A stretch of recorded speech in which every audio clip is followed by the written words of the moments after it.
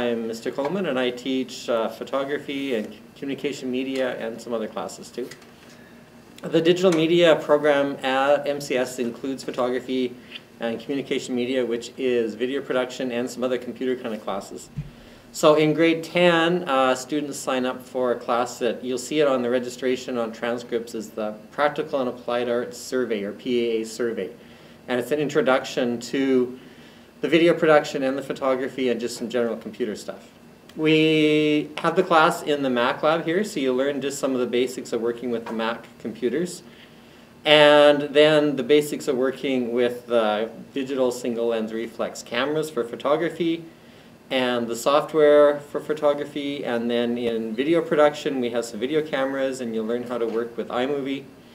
And that's in the grade 10 class, and then in grade 11 class we get into more advanced software like Lightroom and Photoshop and Final Cut.